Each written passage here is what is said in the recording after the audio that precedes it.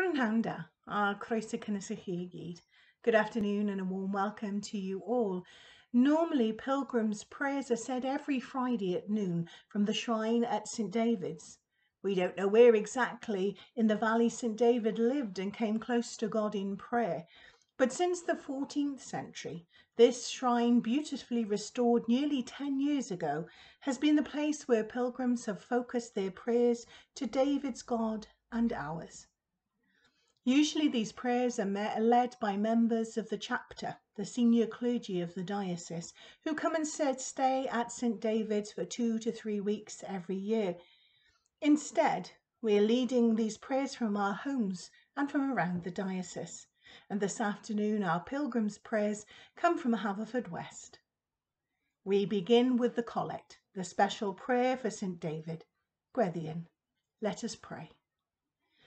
God our Father, you gave St David to the people of Wales to uphold the faith. Encouraged by his example, may we joyfully hold fast to the things which lead to eternal life. Through Jesus Christ our Lord, to whom with you and the Holy Spirit be all honour and glory, now and forever. Amen. Last Sunday, one of our readings was taken from the book of Genesis, which some see as the book of creation and the very early days of the earth. But we heard the story of Noah and his ark, the animals going on 2 by 2, the building of a great boat, and finally Noah and his family taking residence on the ark for days and days as the storms raged and the waters rose and the earth was covered and washed clean. Noah sent out a raven to see if the water was receding, but no sight of land. He sent out a dove, and finally the dove returned within its beak a piece of olive branch, which gave Noah and his family hope, knowing that the time was coming when the water would be washed away and that they would once again be able to populate the land with the animals and with his family. The sign that was given to Noah was the sign of the bow. God agreed with him that never again would he wash clean the earth, never again would he do what he did. And this week, and in the weeks that have built up to us coming together for Pilgrim's Prayer today, I've noticed online, through our online communities, in the windows of houses across the street here where I live, the sign of the rainbow, but this time it being a sign of hope, of not freedom, but certainly a sign of the love and the support of all those key workers who continue to uphold us in these very difficult times. And so perhaps also then a sign of hope, a hope for a future that is unsure, but is filled with God guiding us. Pilgrim or pilgrimage. Pilgrimage brings to mind movement, the footsteps of one person who has faith from one place to another. But for those of us who are pilgrims, followers of Christ, those of us who walk in his ways, we say that our life is about journeying. And in order to journey with God, you don't have to move physically from one location to another. You quite simply have to offer your life to him, praying to him, reading and studying the scriptures, following a life in accordance to the will and the commandments of his Son to love one another. And so for me, I can continue to pilgrimage through these weeks ahead. And through my pilgrimage, I can be brought spiritually closer to God without having to leave the confines of my home here in Haverfordwest. I can close my eyes and spiritually I can travel across the miles to St David's, or I can be in the Church of the Resurrection in the Holy Land. I could even be in Cardiff Castle, my mind and the memories of the places that I've travelled to, allowing me to travel there once more, knowing that God is my companion. And so, friends, in these difficult times, hold on to the hope. that rainbow signifies as you see it through social media and in the houses and in the shops as you make your way out for your daily walk or indeed to do your weekly shop.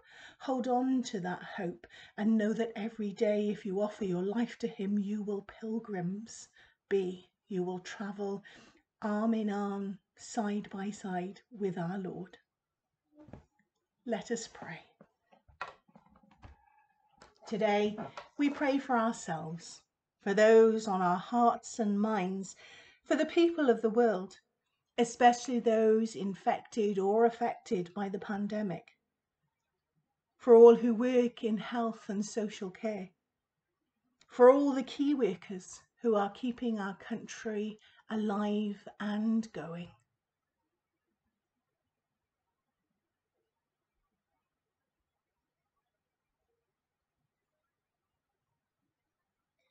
We pray for God's loving comfort and companionship, God's guidance and encouragement for us all wherever life's pilgrim journey has brought us up until now.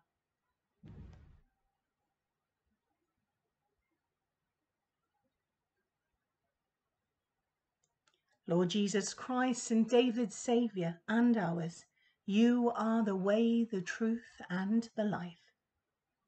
Be our way.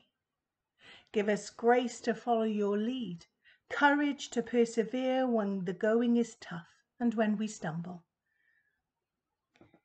Let us not be afraid to take hold of your outstretched hand as you offer us a fresh start.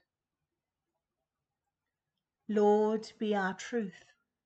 Give us wisdom so we may know how to walk in the paths of honesty and integrity. Lord, be our life. Receive us when we falter. Refresh us when we tire. And bring us to share in your risen life, now and for all eternity. Amen.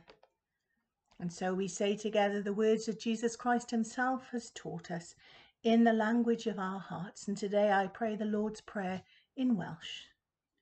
Ein tad, o'r hwyn oed yn y nefoedd, sancteiddiad yr enw, deled y dernas, gwneled yr ewyllus, megis yn y nef, felly ar y ddair hefyd, dawr i ni ein heddiw ein barabynyddiol, a maddau i ni ein dyledion, fel y meddeo ninnau un dyledwyr, ac nac arwain ni brofedigaeth, eith e gwared ni rhag drwg, canes iddo ti yw dernas a gallu ar gygoniant yn oes oesoedd.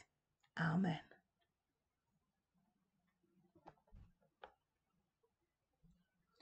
Almighty God, awaken in us the zeal of your servant David, that we may joyfully follow you in singleness of heart, through Jesus Christ our Lord.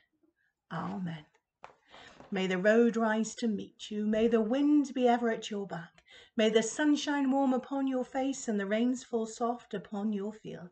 And until we are together again, may God hold you in the palm of his hand, and the blessing of God Almighty, Father, Son, and Holy Spirit, be upon you and remain with you this day and forevermore. Amen. The peace of God go with you this day, wherever you may be.